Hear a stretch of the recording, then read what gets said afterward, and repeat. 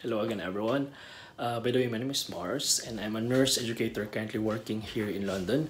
And I do train overseas nurses who are about to take their OSCE. Sorry po pala sa background kasi I'm waiting for my rice. Yeah, alam niyo naman po, rice is life. Yeah! By the way, I just want to say thank you as well sa lahat po na ating mga kababayan na nagsisend po sa akin ng messages giving me some words of encouragement. Some if even others are sharing their stories, which is nakakataba po ng puso. Thank you po.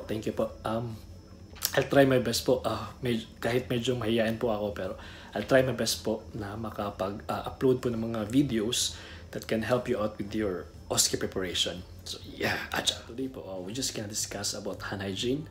I know it's a basic thing to do, pero it's a very important aspect sa OSCE, as well as sa ating workplace, in our home, and also in our community, just to prevent po the spread of infection.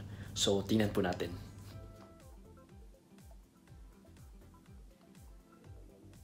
So today guys, we're gonna discuss about hand hygiene. So spread the love, not the germs. So before we proceed po, we just gonna have some timeout news. First thing first, we're just gonna have an update on what's currently happening po with regards to the coronavirus outbreak. We're gonna also just a bit of run through with what's the statement of the World Health Organization with regards to this matter, and very important topics as well, yung racial slur that's happening all over the world, and yung prevention po natin, no, in terms of how we gonna prevent infection in general. And worldwide po, the number of coronavirus cases is around 80,000, although this figure just keep on increasing, and majority of these cases is basically in China with around 75,000 people affected. In South Korea with 204, Japan 107, and excluding po dito yung sa Diamond Princess na cruise ship, which also have around 600 plus people affected. And in UK we have 9 cases, and in Philippines po we have 3. As what I've said, this figure just keep on increasing as well. Although out of these cases, the active cases is around 55,000, and then 78% po dito is just in mild condition, and 22% is in serious or critical condition. So far po, the number of people who died already from this case is around 2,000 plus. But the good news is there's also around almost 20,000 of people already recovered from this virus. So it's a positive thing as well that you can hear this kind of update. Then you can always visit the website of the World Health Organization, so for updates regarding with the coronavirus outbreak.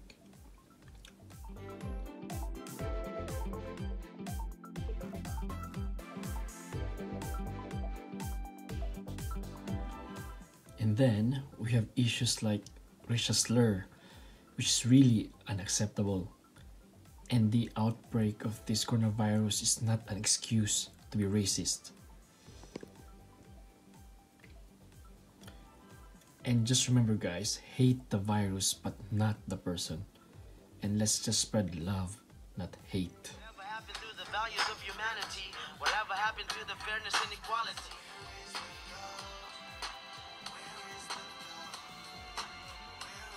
It's just really so sad, no, to hear news about a racial slur when people are discriminated because of their race, because of their color, because of their age, disability, or ethnicity.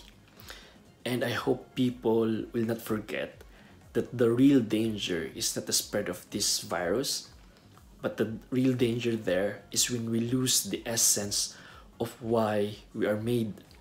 We are not made to hate one another, but we are here to love our neighbor. So, and so we might ask, what can we do in order to prevent the spread of infection in general? So these are some of the recommended advice by the World Health Organization. So some basic tips like covering our mouth and nose when we cough or sneeze, especially when we are in public places, avoiding close contact with those who are sick, wearing appropriate mask and the personal protective equipment or the PPE, especially when you're working in a healthcare setting, regular hand hygiene, which is really basic but can really make a difference in terms of preventing the spread of infection, and we will gonna discuss it further in a bit. And stay at home if you feel unwell, but if manifesting fever, cough, and difficulty breathing, please seek medical help and share your travel history. And if you are here in UK, you can dial the NHS number 111 to seek for advice, so that we can really know what to do next and not just go straight to A&E and present yourself that you have these symptoms. And just to remember as well, in hand hygiene, we have these 5 moments. So what are these? Unang-una po, of course, before we touch our patient. Secondly, before any clean or aseptic procedure. Third is after body fluid exposure risk. Fourth is after touching the patient. And fifth, after touching the patient's surroundings. So just be mindful of this one po, not just in your OSCE, but also when you are working in the ward or in the hospital, because it can really make a difference, no, in terms of how we're gonna prevent the spread of infection. And so these are the steps of hand hygiene based on the Royal Marsden Manual, the 9th edition. First one, of course, is to rub your hands palm to palm like this. Okay, and then you need to rub the back of both hands with fingers interlaced like this. Third, you need to rub your palm to the other palm with fingers interlaced like this.